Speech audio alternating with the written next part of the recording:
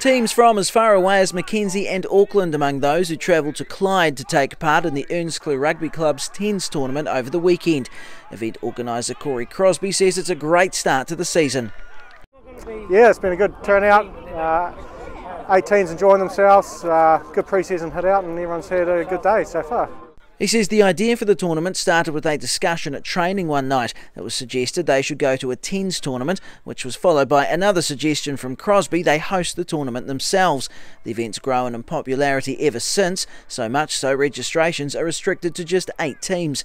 As well as the competition, a Golden Oldies match between north and south of the Clyde Dam also entertained the crowd.